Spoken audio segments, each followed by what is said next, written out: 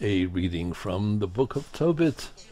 On the nights of Pentecost, after I had buried the dead, I, Tobit, went into my courtyard to sleep next to the courtyard wall. My face was uncovered because of the heat.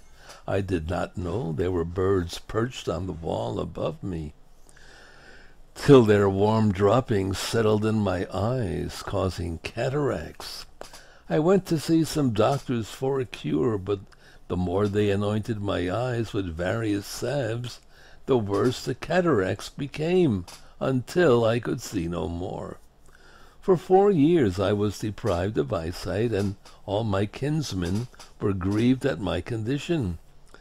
Ahikar, however, took care of me for 2 years, until he left for Elymais. At that time my wife Anna worked for hire at weaving cloth, the kind of work women do.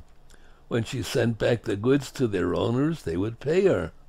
Late in winter, on the 7th of Distress, she finished the cloth and sent it back to the owners. They paid her the full salary, and also gave her a young goat for the table. On entering my house, the goat began to bleat.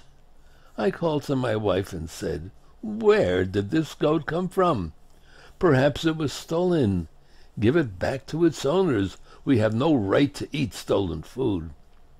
She said to me, "It was given to me as a bonus, over and above my wages."